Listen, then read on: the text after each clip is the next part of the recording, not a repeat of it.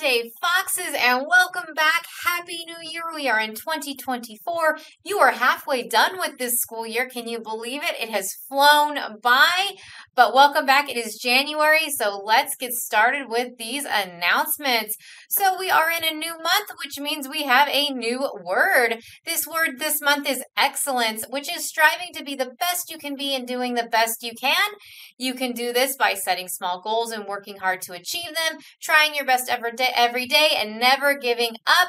So our strategy for this month is to read or listen to instructions and to follow them carefully. That's going to be very, very important this month, and we will celebrate our students with excellence at the end of January. All right, just a quick reminder because we are back. If you are in the Moana Play, make sure that if you have practice this week that you are there from 3:45 to 5:30 at Weaver. All right, we do have a minimum day this week, so don't forget to tell your parents. On Wednesday, you will get out at 1:30. It is iReady testing week. This week, we are taking on the Reading iReady test. Please take your time and try your best. You have as much time as you need. We are excited to see the growth that you have had this year so that we can make sure that we are helping you the best that we can here at Farmdale. All right, just to let you know, next Monday we do have a school holiday in honor of Dr. Martin Luther King Jr. Day. So next Monday there will be no school. All right, so some reminders as we come back from vacation with basketball and soccer as we start the new year. This is a reminder that if you are playing too rough on the basketball court or the soccer field, you will lose the privilege to play these sports. Rough play leads to injuries and to arguments and to all of those things.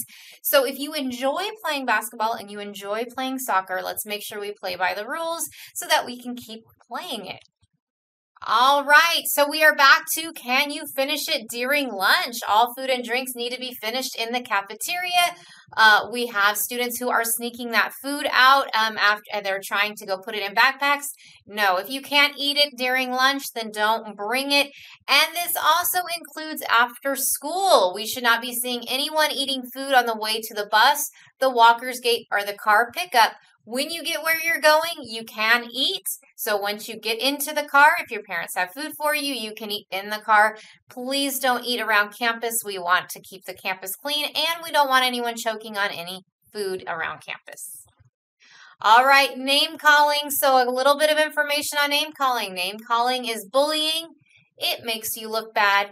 It hurts others. You can't undo what you say. It leads to bigger problems.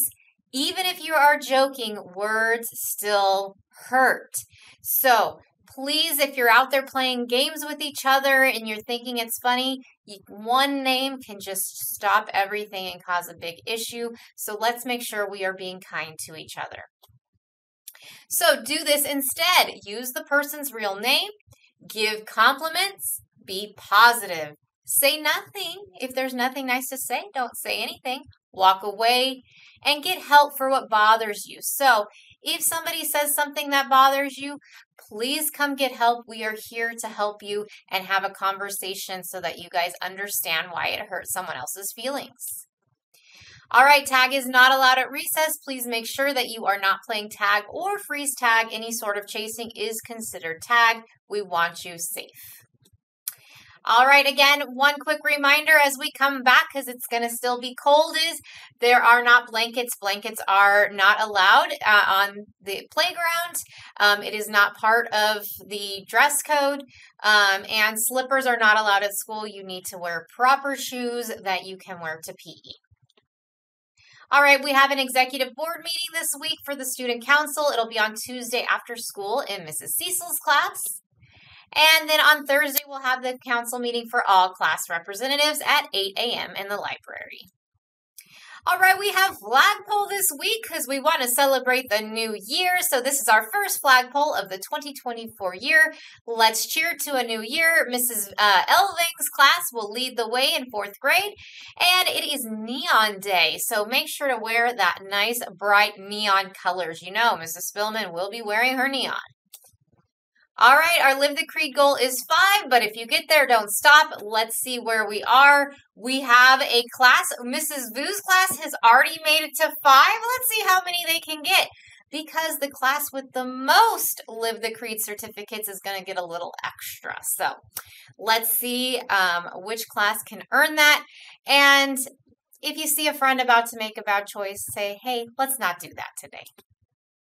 All right, attendance in December, we had a little bit of a dip. We had some people leave. We had a lot of people sick, but we are back in January and hope everyone is healthy.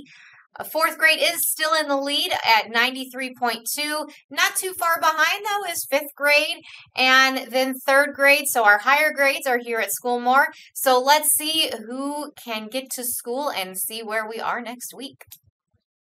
All right, Mrs. Birnbaum sent a shout out for her class's perfect attendance on December 19th. All right, it is that time for kindness ticket winners. Let's see who is our winners for this week. All right, we have Alex from Mrs. Wally's class for being safe, being responsible, being respectful, and being kind. Congratulations, Alex. We have Isaac from Mrs. Cecil's class for being respectful and being kind. All right, let's see. I'm going in the bottom. We have Josie Zaragoza for being kind from Mrs. Vu's class. Congratulations, Josie. All right. We have a duplicate. Alex won twice, and this one was he helped look for a student's water bottle, so he had all 4 checked again. So, Alex, I'll have to make your prize just a little bit better this week since you were pulled twice. That's crazy. Let's see. Then we have Leah from Mrs. Wally's class for being safe, being responsible, being respectful, and being kind. And let's pick one more student. Let's see, we have Heather from Mrs. Ellison's class for being responsible. Well, congratulations to Alex, Isaac, Josie, Leah, and Heather. I will be around this week to get you those prizes. And our quote of the week, since we have our Martin Luther King Jr. Day coming up next week, I wanted to make sure we had a quote from him, is if you can't fly, then run. If you can't run, then walk. If you can't walk, then crawl. But whatever you do, you have to keep moving forward. So make sure you are doing everything you can to be the best person you can be. And don't give up. Keep going. All right, if it is your birthday this week, at the end of the video, make sure to go stop by the library to get that birthday book. All right, I want you all to have a great week. Make sure you make good choices. It's so great to see you all again this week, so let's get those foxes up.